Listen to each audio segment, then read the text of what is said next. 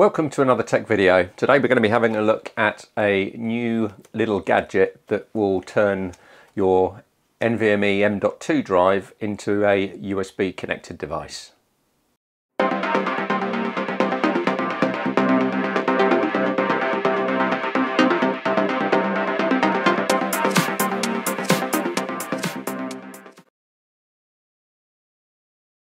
Okay, so this is from a company called Fideco. This is the M208CPS device, and as it says here, it's an M.2 NVMe SATA SSD enclosure. It's USB 3.1 Gen 2, so predominantly it is 10 gigabits a second USB, and it gives you the ability to turn your M.2 drive into a portable USB drive. So let's have a look at this. First of all, so a use case for this would be, or a classic use case for this would be just to store your files on rather than using a USB drive. It should be much faster, and I've got a USB 3 drive that we can do some tests with. But let's have a look inside the box and see what we get. Okay, so that's nice. So you get a little screwdriver and a mounting base screw. Inside here we've got a Type-C to Type-C USB cable, or a Type-C to Type-C USB cable, and here we've got a USB Type-A to USB Type-C cable. We've got some instructions, and then at the top of the box here we've got the unit itself. So let's get that out. Put that all to one side. So before we start pulling it apart, let's just have a quick look at the user guide. So we've got LED lights specified there, USB-C port, how it works. You connect it to your laptop or PC or device or whatever, and then this shows you how to connect your drives. And the supported protocol is M.2 NVMe SATA. Supported SSD size is 2230, 2242, 2260 and 2280. Okay, supported SSD interface, M key or B and M key, and that's on NVMe, and then on SATA it supports a B and M key. So I've got some drives here. So here we've got this is a B and M key, which has the two slots at the top here. Then we've got a SATA connector here, or M.2 SATA, and then we've got an NVMe M.2 drive. So we're going to test all of those and see if that all works. And then it shows you how to connect, how to install, and then different languages. Okay, so let's get into here and have a look at the quality. Okay, this is nice. So it's a metal housing, metal ends, both metal ends. So it's all metal, which is quite nice. Let's have a look. Does it say which end we have to take out? Don't think it does. So in theory, we should be able to just take it out of this side. So let's put those drives to one side for a minute. And then let's take out our screwdriver that comes with the kit. We'll remove this end plate. You can make sure you don't lose the screws. Screwdriver handle is very small, so it's a bit fiddly. Okay, let's see how we can get this out now. Let's see if we can get the plate off. Okay, it's a bit tricky to get the plate off, or the end plate, so I'm just gonna, there we go. Just flip that off like that, and then the unit will come out here. So there's not too much to it. There's a connector, there's a USB Type-C connector plate, and then we've got our 3 mounting brackets for the different sizes, and then on the back you've got the circuitry and obviously the controller on there as well. Okay, so let's put that on there to start with. And first drive that we're going to try is this B&M SATA drive. So let's see if this works. So we want to put our little mounting screws. So we'll take our mounting screw, This is quite impressive. I'll just put this on here so you can see it a bit better. So you get a couple of additional screws in case you lose them, and then you've got your bracket that sits, or your mounting block that sits on there like that. So we're going to mount. Okay. Alright, so that's fairly straightforward. So we take our drive, that slots in here. Go. And then we take our little adapter that slots in the top there. Go, like that. And then we take our screw which goes in underneath, and you want to use the little tiny silver screw. Goes in the bottom there. Again, it's a bit fiddly.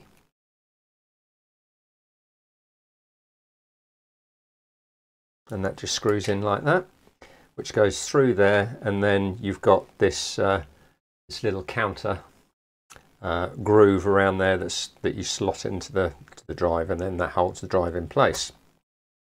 And then we can slide our card back in. As you can see on here, if I just point this out, on here you've got two little slots that the card slides into.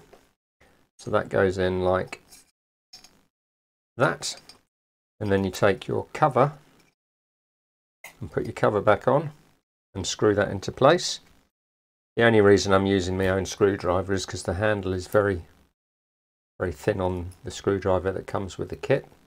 It's difficult to hold. There we go. Okay, so that's that all back together. We've got our drive installed in there. Now we're going to take, I think I'm going to use USB A to C. That just connects in there. And then I'm going to get my laptop. So the laptop that I'm using is a Dell XPS. It's got a Type C and it's got a Type A port on there, but I'm going to be just using the Type A port. I'm going to connect that into the port like that. Now on this side, all I'm doing is I'm connecting a USB Type C hub that's got HDMI out so we can capture the video. So the first thing that we want to do is we want to go in and see if we can see it in a disk management. So you just type in disk management, create and format hard disk partitions, and let's see if we can see our drive in here. So here's our drive. So this is a 128 gig M.2 drive that's connected via USB. So we want to create a volume on this. So we do a right click and say new simple volume, click on next. We're going to set the defaults of maximum size, and we're going to assign a drive letter of drive D. I'm going to click on next, and we want it, you can either set it for NTFS if you're only going to be using it for Windows, or if you're going to be using it for anything else, then potentially you can use the exFAT file system. But we're going to be using the NTFS, and we're going to call it ext-drv external drive. And click on next, and then we're going to click on finish. That's now formatting the drive, or so it's saying. There we go. Okay, so we're going to now, we can close our disk manager down, and we can go into our file explorer. We can scroll down and we can see, here's our drive, our D drive, and that is now ready for use.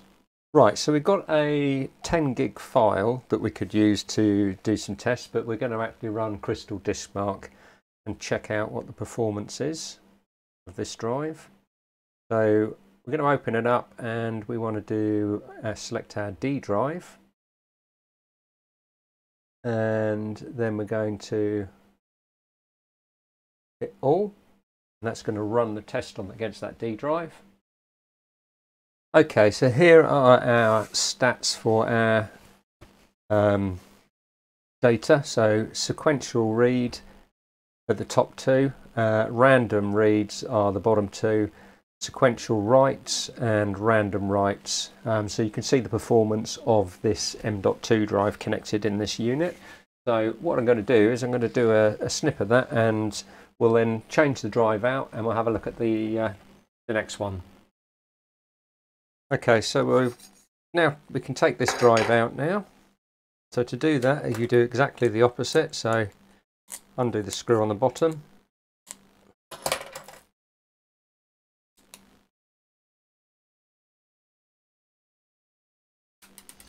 Like that.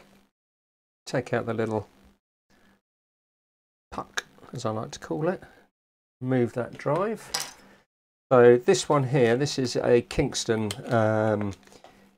KC2500. This is a 250 gig drive. So we're going to get that one installed. And we're going to run exactly the same crystal disk mark test. And we'll run the same tests again. Select our D drive, this it picks it up 232 gig, and we're going to click on all, and we're going to run this test as well. Okay, and again here's our performance from this drive. So it's fairly similar, although the write speeds are a lot better. So let's now just pull up the previous one. Okay, so you can see here that this is certainly a faster drive, especially if you look at the sequential read speed there. It's higher.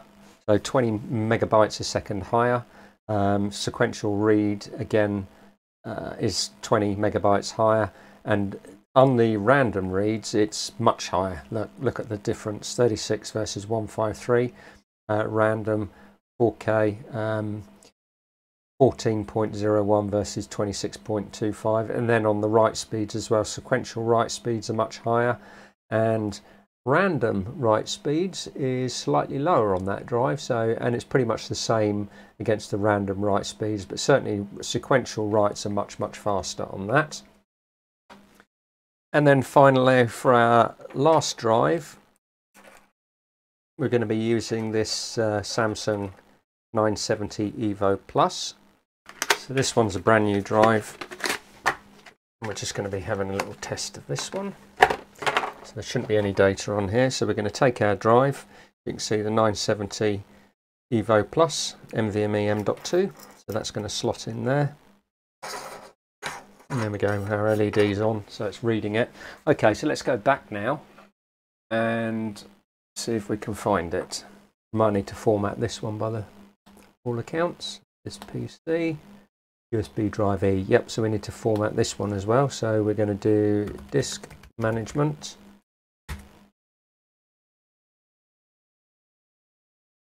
You must initialize a disk. Okay, so we want to initialize the disk with GPT. We're going to say OK to that. And then we can create a volume on there. We're going to do a new simple volume. I'm going to take the maximum size, 500 gig, assign it a drive letter. I'm going to call it ext-drv, all the others.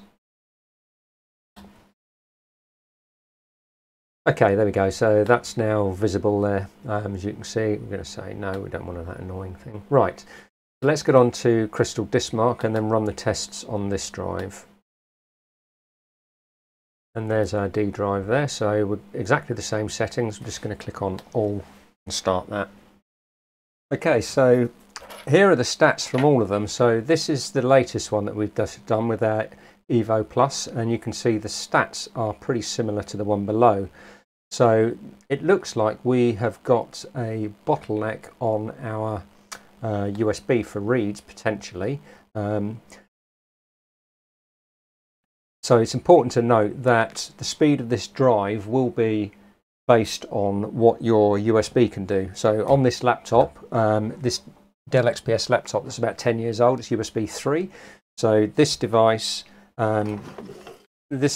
here is Gen 3. It's USB 3.1 Gen 2, 10 gigabit a second, but that is based on whether your machine can actually do that. So if you've not got a USB 3.1 Gen 2 USB ports, then the chances are you're not going to get the full throughput, and you shouldn't waste your money on a super powerful SSD drive if you're going to be throttled by your USB throughputs. So yeah, it's all based on your USB throughput basically. So you know, don't go off and buy yourself a really expensive NVMe drive if you can't take full advantage of your USB speeds, i.e. USB 3.1 Gen 2, 10 gigabit a second, which you'll get much faster throughput. But for our use, it's a really useful tool. So let's now do one final test with our USB hard disk. So all we're going to do is we're going to remove that from there, and then we're going to take our M.2 2.5-inch drive. So this is a portable 1 terabyte drive. We're going to connect that into exactly the same port, USB 3. Okay, so we've got our M.2 USB drive connected. So let's go ahead and run these tests again on this drive.